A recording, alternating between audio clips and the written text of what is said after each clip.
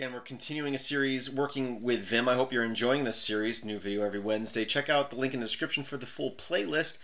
As always, I thank you for joining us today, but I do recommend watching the previous videos before you get to this video because we're going to be glossing over stuff we've gone over in previous videos. But I will try to do some refreshers on stuff. But again, I can show you the current directory I'm in. I have index.html. There's a folder called JS with some JavaScript files in them, and there's some subfolders with another JavaScript file in it. If I go into my index file, with the settings we've created in previous tutorials, I can do find main.js to open that. I can do find Linux.js to open that, and I can do find, whoops,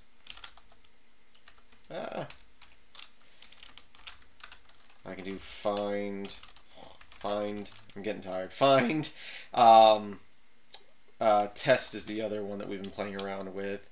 So, now I showed you I can colon list, and I can list all the files I have open up in the different buffers, and we've learned that we can autocomplete from each one of them, and we can switch between them by typing in their name. So I can go B, and I can do index, and tab complete that to go to the index. I'm going to do B for buffer, and I can do Linux.js to go to that one, and I can do :B test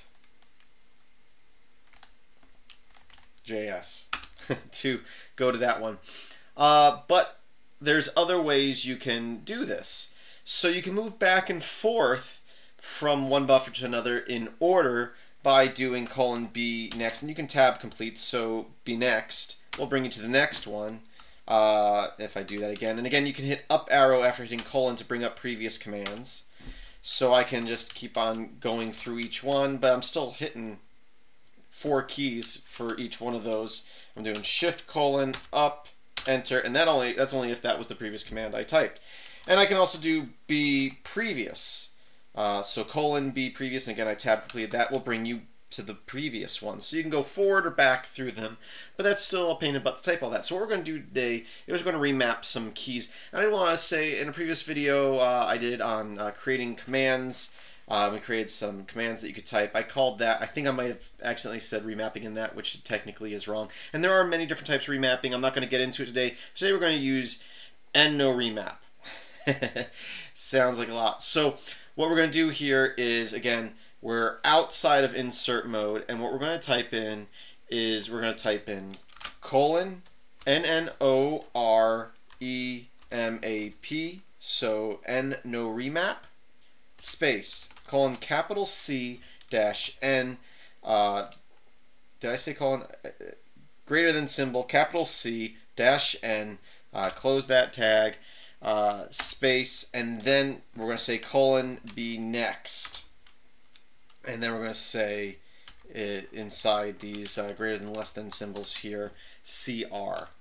And so what we just did was we've set it up so now when we're not in insert mode, I can hit this C dash N means Control N. I can hit Control N, and I can just start going through each one of our files one at a time by hitting Control N. And now we can do the same thing by typing a similar command. I'm going to do Control-P, and I will do previous. Did I spell previous right? Yes, I believe I did. So now I can do Control-N to go forward and Control-P to go back. So I can quickly go through all the files I have open in the different buffers. Now again, like everything else, those commands that we run there aren't permanent unless we put them in our vimrc file, which again is a script that runs every time we start up Vim. It's in our home directory. It's a hidden file, so it's .vimrc. If it doesn't already exist, you can create it. This is the one we've created so far in the previous weeks.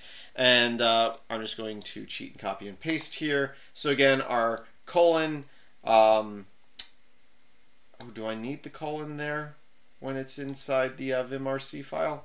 Let's find out. I'm forgetting what I've done in the past. Okay, so, let's see, I have to open up some files. So, find test, find Linux, find main. Yep, So I was right typing it that way. I wasn't 100% sure. Great when you're teaching a tutorial and you have no clue what you're doing. Anyway, I'm doing colon n no remap. And then again, this means this C-N, the capital C means control. It is case sensitive. So control N, control P, and we're replacing. So when you press those, it's actually running these functions here. And again, that works now. Anytime I open up a file and I have more than one file open inside buffers, I can now control P. I'm just holding down control and tapping P, or control N to go forward, control P to go back. So I'm hoping you're enjoying these tutorials. And if you are, be sure to check out my website, filmsbychris.com. That's Chris with K, link in the description.